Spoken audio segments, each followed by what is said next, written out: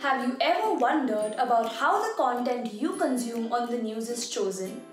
Why something considered important enough to be on the front page and how something you might think is newsworthy doesn't even make it to the paper?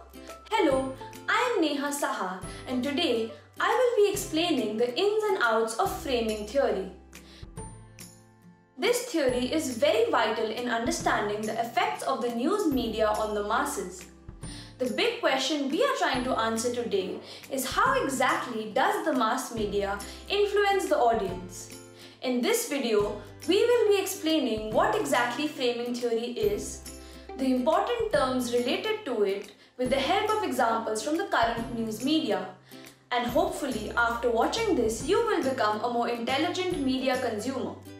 Before starting, let me ask you, what is your understanding of framing theory and how does it affect you? Let's start with a brief history on the topic. This theory was first proposed in 1974 by Erving Goffman, a renowned sociologist and writer, and is closely linked to the agenda-setting theory. He had initially written it in his article titled The Frame Analysis. Before going deeper into the theory, we must understand the consumers or the audience.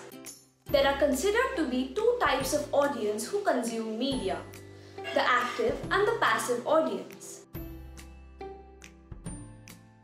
The active audience consumes media while questioning it at every turn and can demand the content that they want to watch, whereas a passive audience consumes media as it is given without questioning or doubting and consuming it blindly.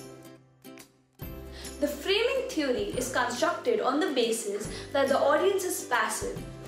Now let us understand what exactly the framing theory is.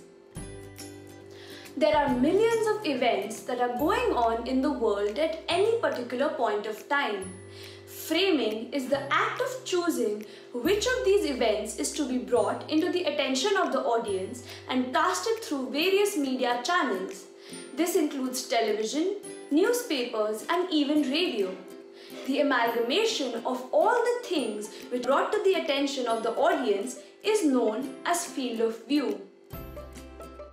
We must now understand two important terms that have to do with this theory.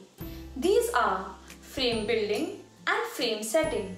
Frame building in simple words is the act of media channels and owners choosing what to bring into the field of view of the audience. This may be based on factors such as geography or emergency, but in other cases it may also be based on things like political agenda and pressure, which is when it may have negative effects on the society as it shows a biased image of what is going on around us. Frame setting is how the audience consumes said content and how it may affect their views, ideologies, and mindset.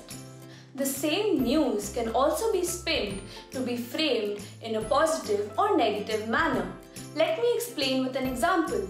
Say you're selling second-hand clothing on social media. Words such as second-hand or used have a negative connotation behind it. It may sound cheap and may deter people from buying such items. On the other hand, in place of these words, if you were to use words such as pre-loved or pre-used, this may provoke people to buy these goods as the connotation is much more positive. In this way, news stories can also be twisted in a good or bad way. The same information can give a totally different message. Let us see a recent example from the news media.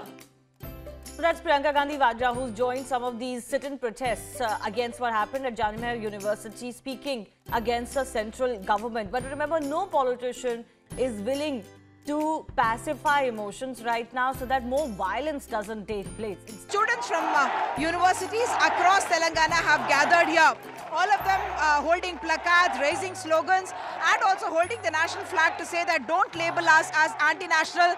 We are very much within their constitution and we are demanding our rights. Hence, while consuming media, we must be vigilant. We must take a deeper look, ask questions, and ensure that we are consuming facts rather than ideologies. So now that we have all understood what exactly the framing theory is, Let us test your knowledge with this short quiz. Question number 1.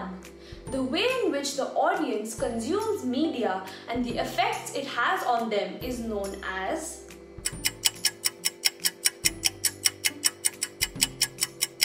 The answer is frame setting. Question 2. The term used for all the content which is brought to the attention of the audience is called?